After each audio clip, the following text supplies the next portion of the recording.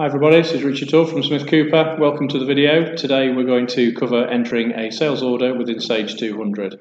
This is a very quick video, just really covering the key steps of entering a sales order. We will be publishing more detailed videos to cover all the fields and all the elements and aspects of a sales order entry, but at this point in time this is just a quick way of entering a sales order. So let's crack on with the video.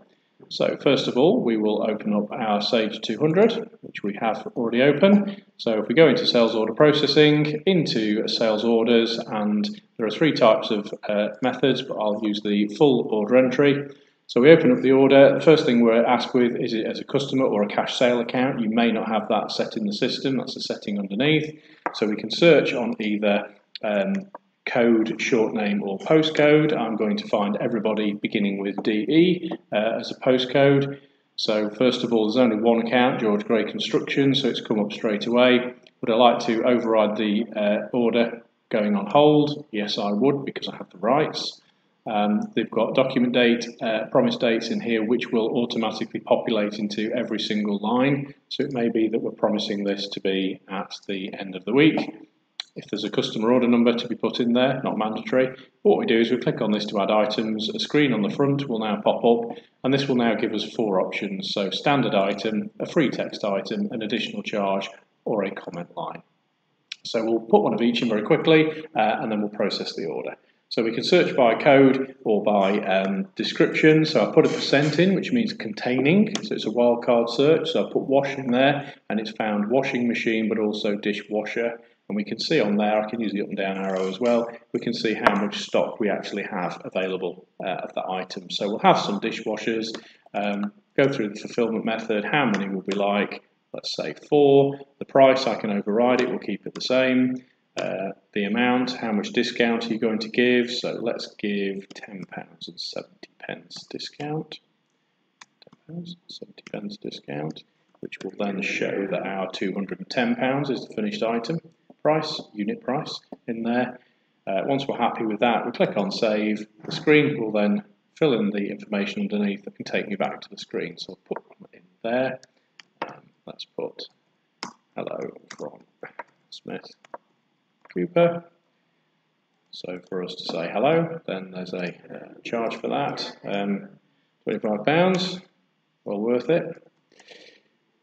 And we can save that as well. So again, onto an additional charge. We've set some up already, so maybe there's a carriage in there. We're going to charge £10. We think it's going to cost us about £3.50, and we'll save that as well. And for a comment line, we can choose on this, so returns are available if unopened. And we'll be like to show this on the customer-facing documents, and also we'll be like the picking list to show this as well. So click on save. So what's happened now is we've saved that, we'll close that screen down, and underneath we've now got 4 different lines, all of the lines that were on there. We can also choose to resequence these if we want to. Once we're happy with everything, we've got delivery and invoicing tab, so we can choose by default to send it to the delivery address, the invoice address, or we can override that free type, or if we want to, we can actually build up a library of delivery addresses that we have in there and set one as default if you want to. Anyone who uses analysis codes, they're held down here as well. And if you want to collect payment with order, we can record payment with order or part payment, and also we can use Sage Pay if you have a Sage Pay account as well. So once we've done that, we're happy with the details, we can click on save. There's going to come up with a confirmation, so if the order number was actually underneath there, it would have copied it through, but there's another chance there to put in an order number, and what it's doing is it's confirming to say the total gross amount of this order down there to the customer is £1,050. Are you happy with that? Hopefully yes, that's fine. The system at this point now will generate a order number straight from the system, so if you cancel the order before this point, then it won't do anything.